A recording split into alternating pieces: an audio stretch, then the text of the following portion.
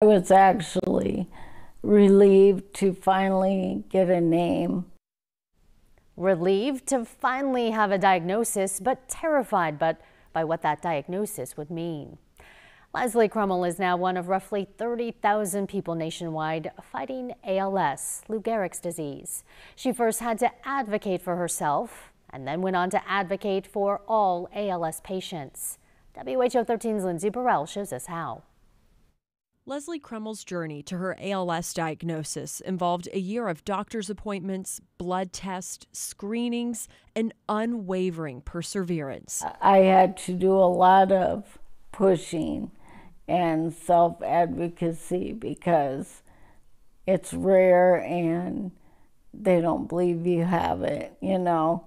Diagnosed in 2018, Leslie first learned about the disease just 4 years earlier when she took part in the viral Ice Bucket Challenge. I had no idea what ALS was. I had to look it up. And 4 years later, I was diagnosed. A diagnosis that transformed her life in an instant. I was actually relieved to finally get a name, even though I had already figured it out for myself. But it was like, okay, now we know what we have to fight. She wasn't just going to sit back and let it take its course, because they gave us 3 to 5.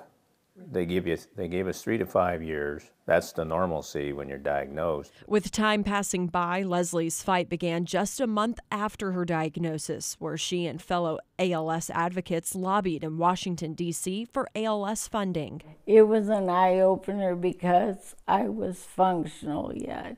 I was walking, talking, doing pretty much everything. Just slower, tripped a lot, and got out there and saw all kinds of people way more, progressed than me. Seeing the reality of the road ahead, Leslie quickly connected with local resources, including the ALS Association of Iowa, which has supported her at every stage of her journey. You know, they come in and they take you by the hand, they walk you down through it. Right away said, you're going to need a power chair.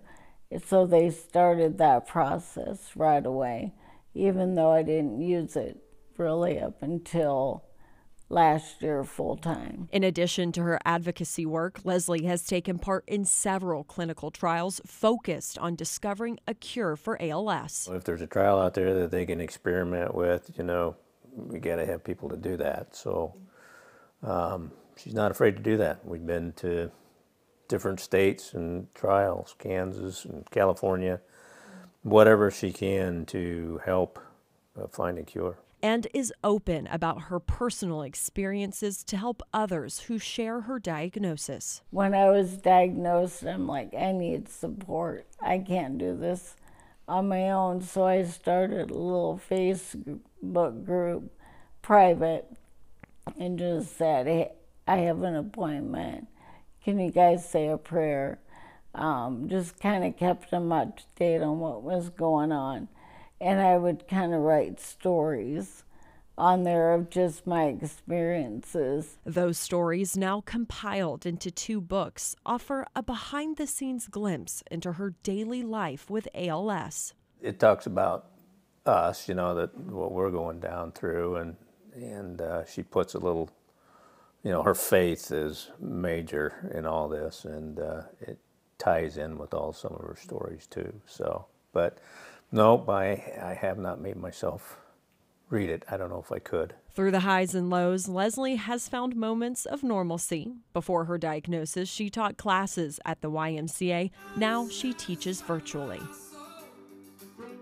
They wouldn't let me quit, but they do listen. There's times where I wonder if I say, get on the floor for push-ups, and they disappear on me. I don't know if they did them. In her personal life, Leslie travels with her family for vacations in Okoboji and even attended Super Bowl 58 with Team Gleason to cheer on the Kansas City Chiefs. We're very active, and we still are. It just looks different. All while actively striving to discover a cure for a currently incurable disease.